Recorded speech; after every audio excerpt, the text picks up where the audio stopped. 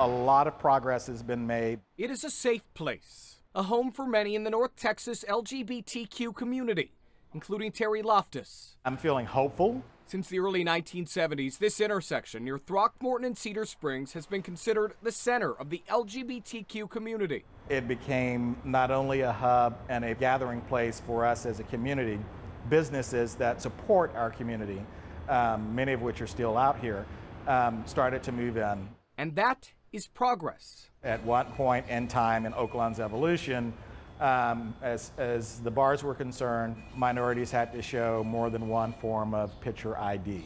There was a policy at one point to where women who wanted to enter some of the clubs couldn't wear open-toed shoes. Loftus has lived in Dallas most of his life, and he saw how the AIDS crisis devastated Oaklawn. It just went through the community, and you didn't know what it was, how to address it, what to take. Receiving medical care was near to impossible. Most people died very quickly, and it was a very scary time. And with that came a lot of discrimination. CC Cox is the executive director for the Resource Center, which supports the LGBTQ community. I was certainly inspired and motivated by that movement and learned from the people in it. The AIDS crisis is a sad chapter in a story that's had better days, like pride parades and marriage equality. There's definitely a higher level of acceptance as the general society has come to know more LGBTQ people. What is available to us now was not something that I ever thought I would live to see. But soon more change is coming to Oaklawn, as a new development will break ground on one side of the strip on Cedar Springs. Change is inevitable. There's no way to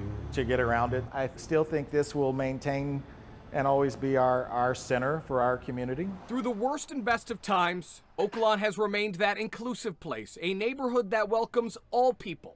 And leaders in this community hope they have your support too. We do love hard. I mean, we have helped people survive and live through HIV. We have held people when they died.